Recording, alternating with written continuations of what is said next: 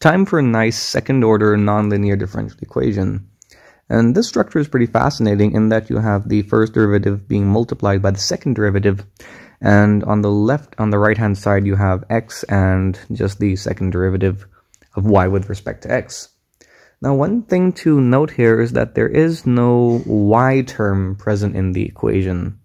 So you can make your life much easier by using a substitution where you let dy by dx equal to u. And this implies that d squared y by dx squared equals du by dx.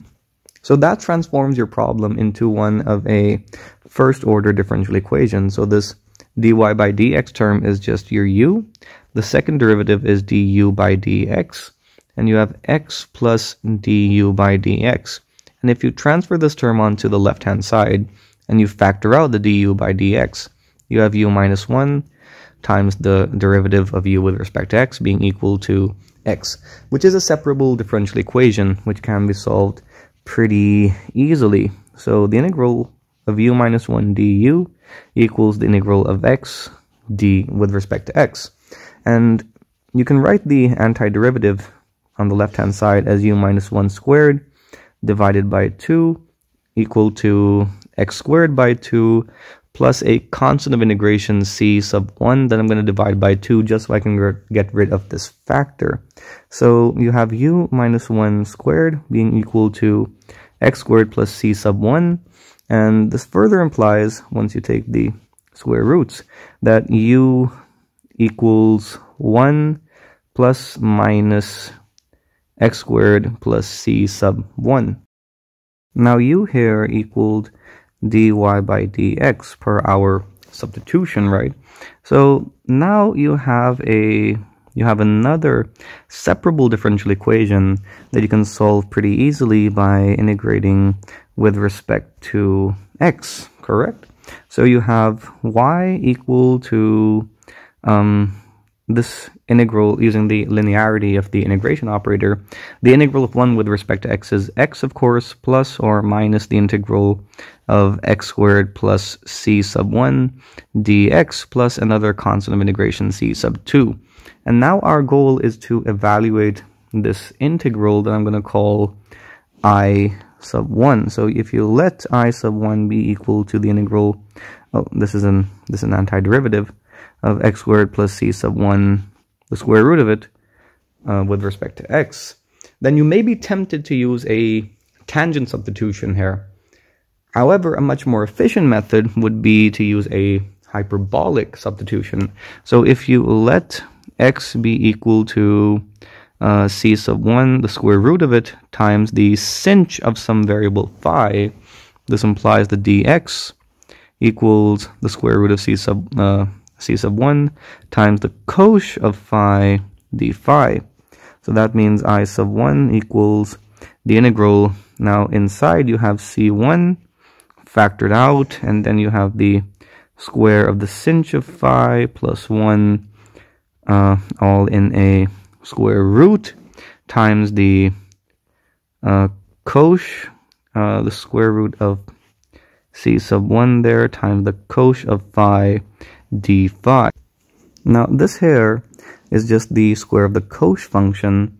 So with the square roots and stuff, you have the square root of c sub 1 times the square root of c sub 1, which is just c sub 1 times, again, because the square root, it cancels out with the square above the square of the hyperbolic cosine. So that cancellation yields cosh of phi times this cosh of phi, which again gives you the square of the cosh of phi d phi. Okay, things are looking good so far.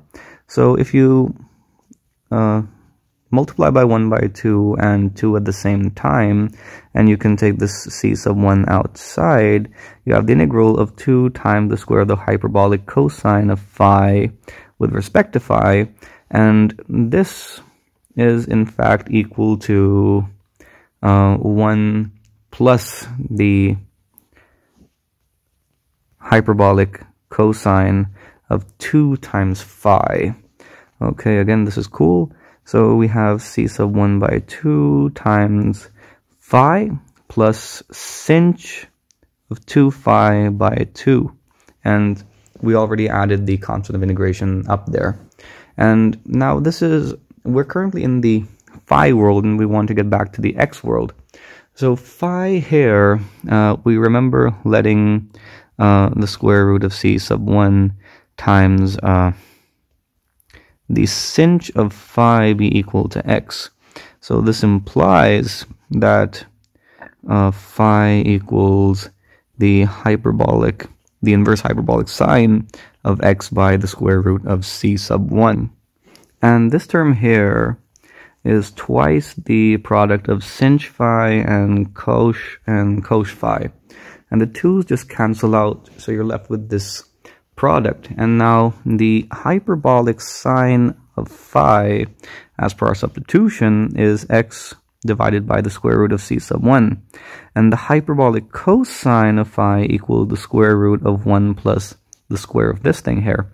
So you have x squared by c sub 1, which can be written again as c sub 1 plus x squared divided by the square root of c sub 1. And once you multiply these two terms, you're going to get x times x squared plus c sub 1 divided by c sub 1. And all of this will replace this term here, and this phi term, we've already dealt with it. Okay, cool. So let me just zoom out. That means the integral of x squared plus c sub 1 dx equals c sub 1 by 2 times the inverse sinh of x by the square root of c sub 1 plus x times the square root of x squared plus c sub 1 divided by c sub 1. Okay, again, this looks all fine and dandy.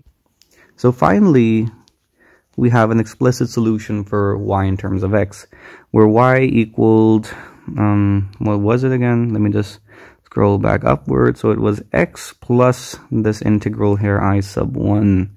Okay, cool. So that equals x plus or minus c sub 1 by 2 times sinh.